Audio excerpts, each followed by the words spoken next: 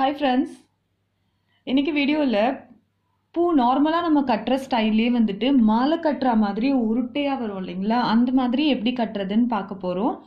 இது வந்துட்டு காட்டு மல்லின்னு சொல்லுவாங்க. அதுலயே இப்போ ஹைபிரிட் வந்துட்டு உங்களுக்கு வந்திருக்கு. பிங்க் கலர்ல இருக்குது இந்த பூ, லைட் பிங்க் கலர்ல. அவ்வளோ சீக்கிரம் வாடாது இந்த பூ. இன்னைக்கு இந்த பூ யூஸ் பண்ணி தான் எப்படி நார்மலாக நம்ம பூ கட்டுறதே மாலை கட்டுற மாதிரி எப்படி திக்காக வரும்ன்றது காமிக்க போகிறேன் நான்.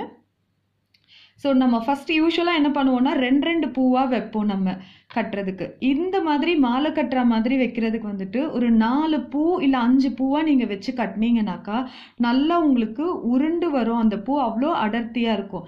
இப்போது நான் 4 பூ எடுத்திருக்கேன், கீழே 4 பூ எடுத்திருக்கேன். இந்த மாதிரி ஒரு நூலோ இல்லை நாரோ எடுத்துக்கோங்க.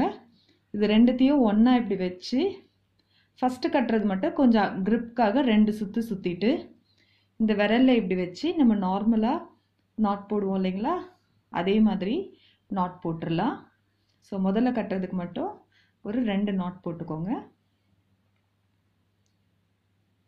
இந்த மாதிரி நம்ம 4-5 பூவாக வைக்கும்போது இந்த இடத்துல 1 வர்றதுக்கும் உங்களுக்கு நல்ல கனமாக வரும்.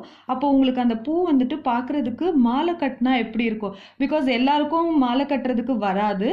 அதுக்காக நம்ம வந்துட்டு இந்த மாதிரி பண்ணி போடும்போது அது அவ்வளோ அழகாக இருக்கும். ஒரு 4 பூவாக வச்சு நம்ம கட்டிட்டு வரணும்.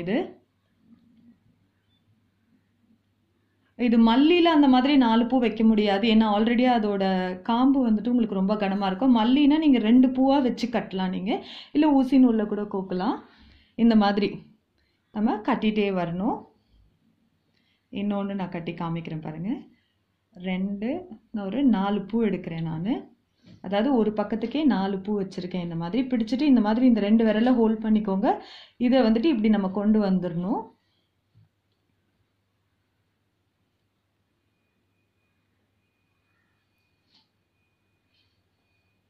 ஸோ நல்லா இப்படி டைட்டாக ஹோல்ட் பண்ணிக்கோங்க. ஹோல்ட் பண்ணிவிட்டு இப்படி இதை சுற்றி இதை இப்படின்னு கொஞ்சம் இப்படி க்ளோஸராக இப்படி எடுத்துகிட்டு வந்துடுங்க. இதுக்கு க்ளோஸராக எடுத்துகிட்டு வந்து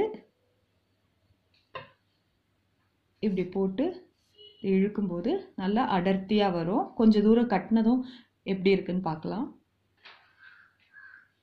இப்போ பாருங்கள், இவ்வளோ தூரம் நான் கட்டியிருக்கேன். அப்படியே எவ்வளோ அடர்த்தியாக எப்படி வந்திருக்கு பாருங்கள்.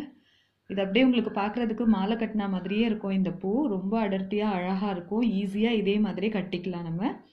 ஸோ இது வரைக்கும் என்னுடைய சேனல் சப்ஸ்கிரைப் பண்ணாதவங்க சப்ஸ்கிரைப் பண்ணிவிடுங்க. இந்த வீடியோ பிடிச்சிருந்ததுன்னா லைக் பண்ணுங்கள். தேங்க்யூ ஃபார் வாட்சிங்.